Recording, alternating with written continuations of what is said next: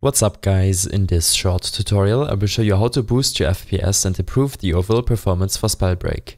This should be quite an easy tutorial, but if you still have any questions then leave a comment and let me know. So first of all, open up the game and navigate to your settings. Here, in the video tab, set the display mode to full screen and limit your FPS to 120, or even more if your system can handle it. Don't set it to unlimited as this could consume unwanted resources. Leave the graphics quality to auto, as this will change to custom when changing the settings below. Changing the 3D resolution setting will make the biggest difference in performance, but the visual quality will suffer a lot. I suggest you to set up a practice game where you can adjust this setting. For now, I would set the scale to about 80 to 90%. Next, set the view distance to far, as you still want the game to render enough of your map. You can turn shadows completely off if you don't need them, as well as anti-aliasing. Textures, effects and post-processing can be set to medium.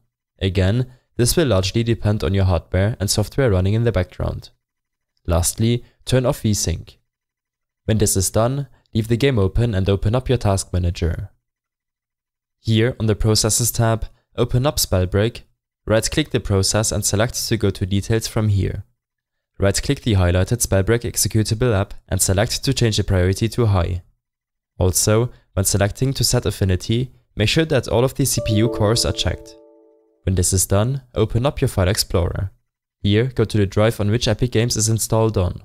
Program files, Fortnite, Spellbreak, G3, binaries, Win64, and here, right-click the Spellbreak application to navigate to the properties.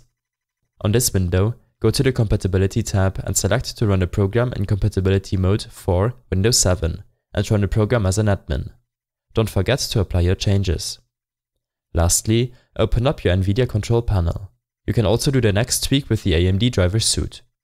Go to Manage 3D Settings, Program Settings, and here select to add Spellbreak as your selected program. If it's not listed here, then simply browse for it in the File Explorer. After selecting it, scroll down and set the maximum pre-rendered frame setting to 1 and apply your changes. And as always, make sure that your operating system and video drivers are up to date to get the most out of your hardware. As the game is still in alpha release, there will be scheduled patches to improve the performance on PC. If you wish to learn more about Spellbreak, then check out my tutorial playlist linked below. I hope this helped you out, leave a comment if you have any questions and see you in the next one.